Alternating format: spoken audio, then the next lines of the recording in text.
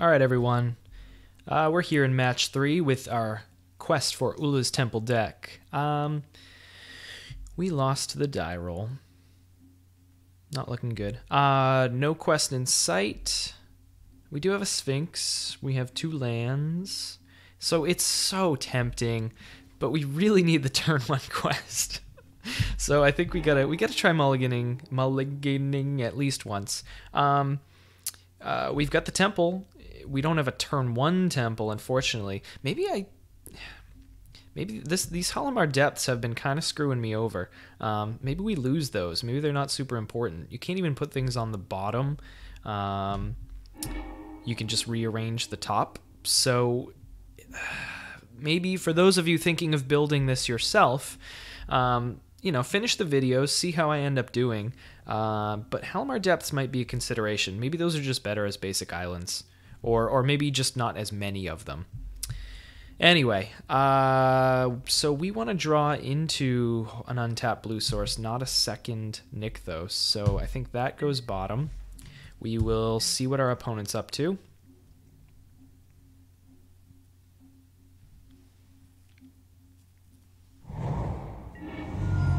Turn 1 Thoughtseize really kills us, and that looks like what's happening. Damn it. Oh, that's unfortunate.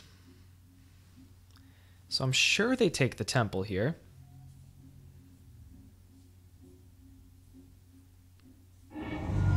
Yep, there it goes. Oh, and we drew our island too. That's so sad. So unfortunate. Alright, we'll play island and pass it back. We'll cycle a Riverwinder at the end of turn here. So 2 blue-black basic lands. I was thinking maybe Grixis Death Shadow or something. We draw into another island. But maybe not. Alright, we'll go Augury Owl. Scry 3. Okay, so I mean, we have 4 lands, so the Sphinx is castable.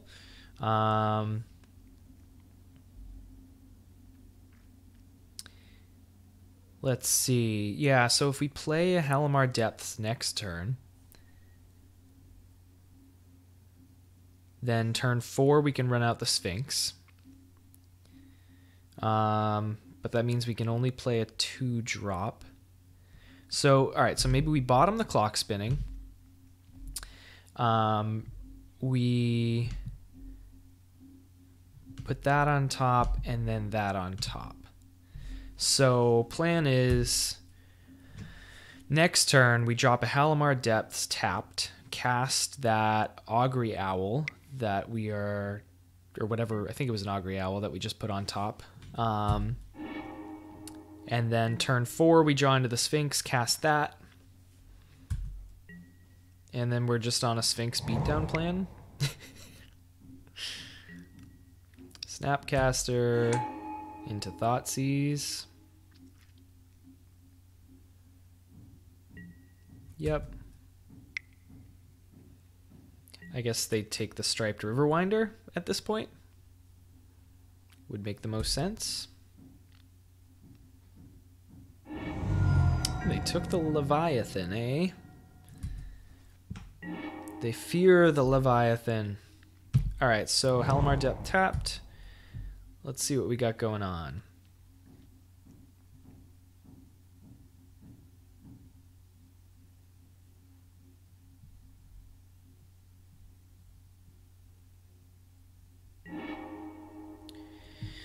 Okay, so we have 4 lands. I don't think we need the island per se.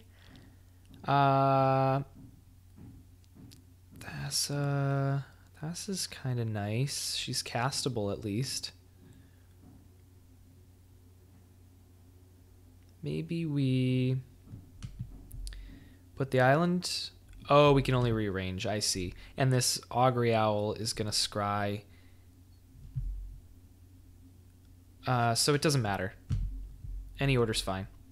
We'll cast the owl Now we're scrying. Okay. So I think island to the bottom, and then Sphinx on top. And I mean, Thassa's castable. We're kind of on that plan at this point. So I think we want the Sphinx first, and then Thassa. So we'll put her on the top, and then the Sphinx on top of that. Pass the turn.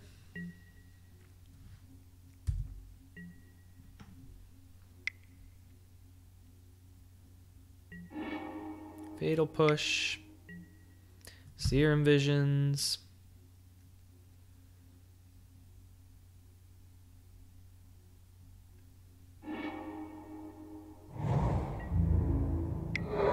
Snapcaster Beatdown. Alright, so we'll drop this Nykthos. Cast a Sphinx. And pass the turn. So, totally different game plan at this point. We'll see what happens. Oh, what'd they just hit me with? Cast Down.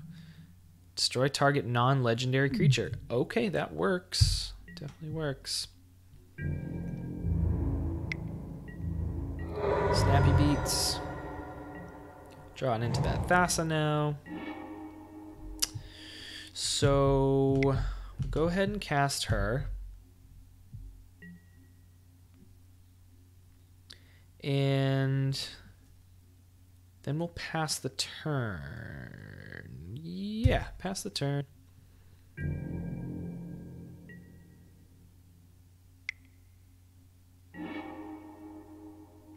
They Field of Ruin the Nykthos. Sure.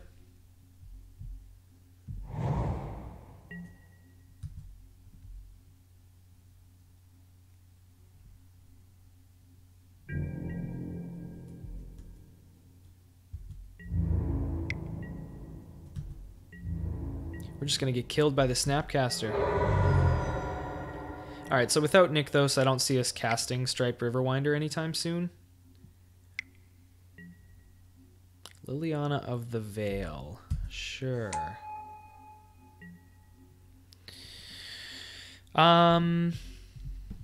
Do I cycle in response? No, because that'll bring... Oh, I don't know what's on the top of my deck at this point. Right? Yeah, it was the Sphinx, and then it was Thassa. So I guess I'd rather just lose the Riverwinder and draw into whatever it's going to be. I was going to cycle it anyway, so...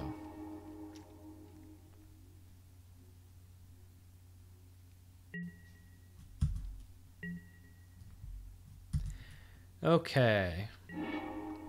Scourge of Fleet seems terrible. Currently. Another island. Yep.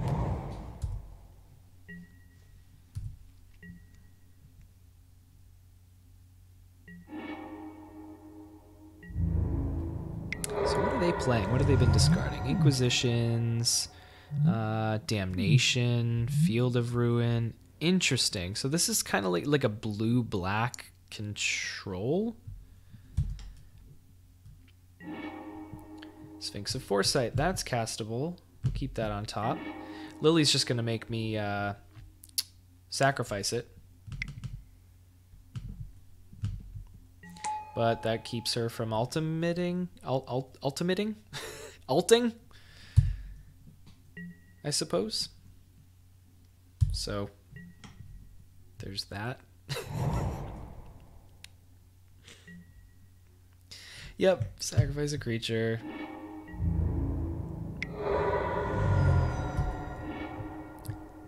Keep it on top. Seiko.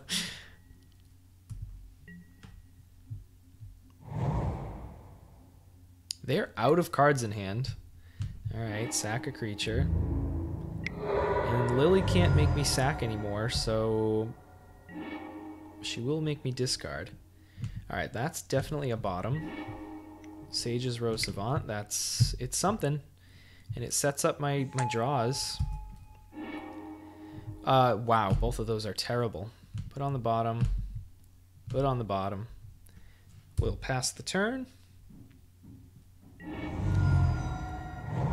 Sack the Flooded Strand.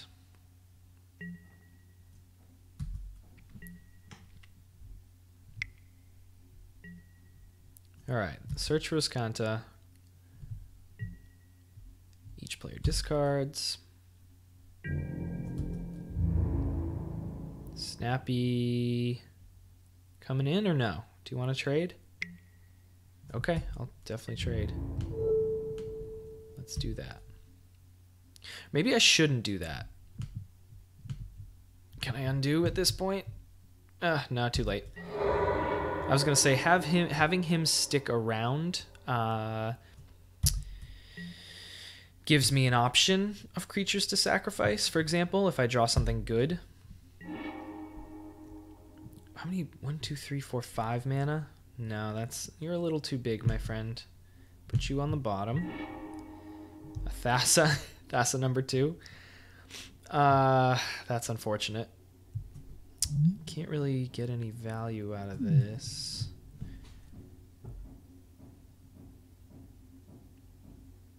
Yeah, I don't think it matters. Pass it back.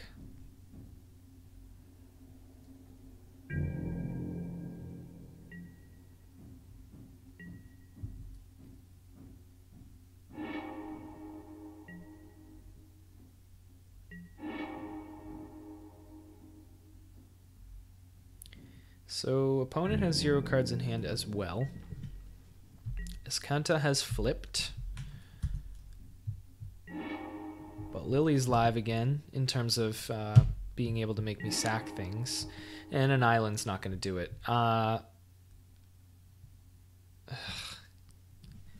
give it one more turn because my opponent has nothing in hand. They have an Iskanta and a Lily active, though, so they are definitely, and they just revealed a Jace. That's good enough. Okay, cool. We'll go to sideboarding. Let's see here. Blue and black. Blue-black control. I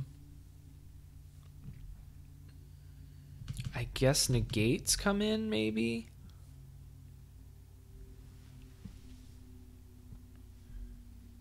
Maybe like 1 Relic and 1 Echoing Truth. Relic hits their graveyard for search and for Snapcaster. Echoing Truth can bounce Planeswalkers or whatever. Yeah, we'll try that. And so maybe I go down on Thassas. I go down on Scourge. Yeah, maybe I go down on those 2. And we'll run it back like that.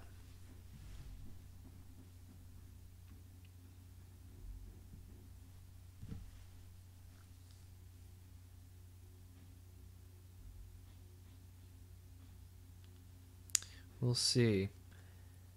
If we could just, get a castable quest turn 1, that'd be cool.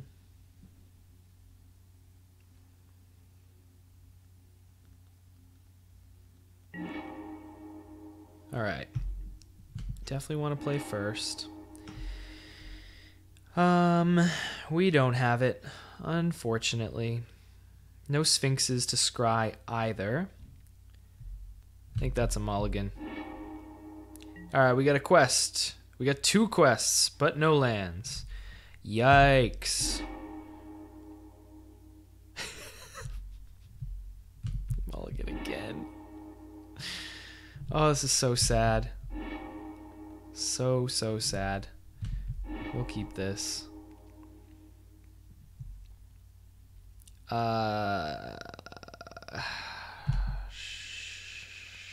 Sure. Keep that on top.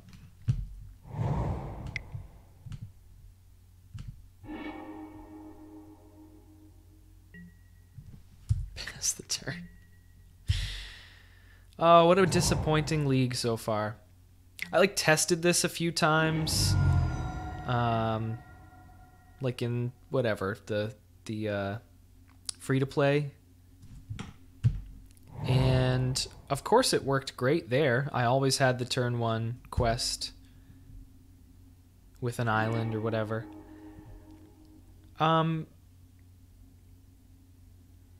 I think... Oh, I see. Right. We can't bottom things. Well, in that case, we'll just make sure the omen speaker's on top. Pass the turn.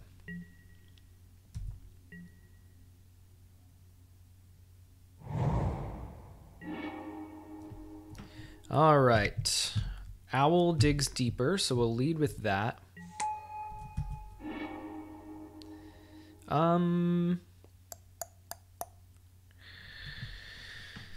Are we on the temple plan at this point?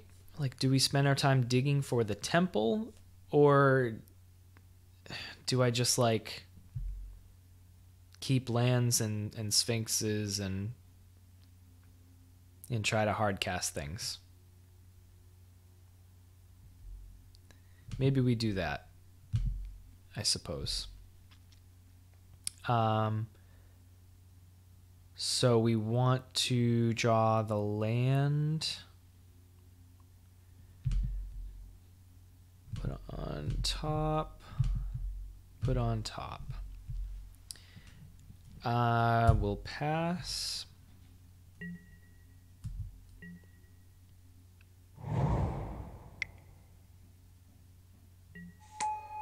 Snapcaster hits the Thoughtseize. They steal the Omen Speaker.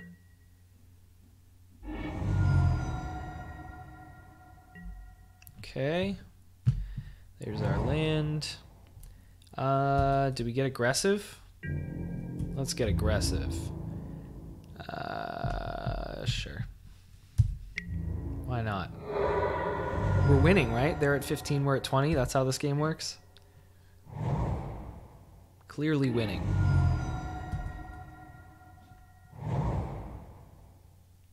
Shock themselves for Kalidas.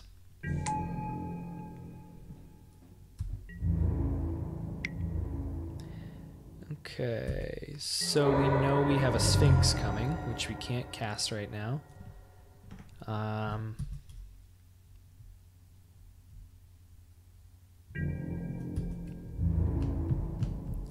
We'll continue to be aggressive, why not?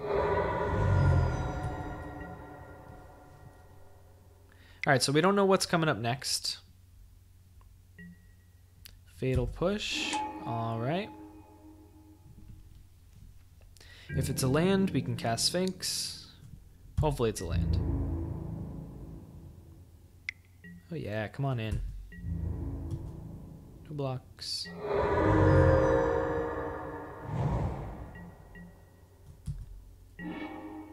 Alright, it's a land.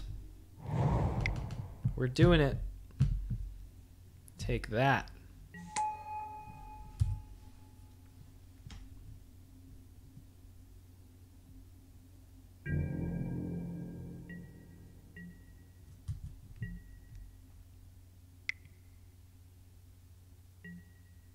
Liliana of the Veil. Well, so much. Goodbye, Sphinx. You served us well.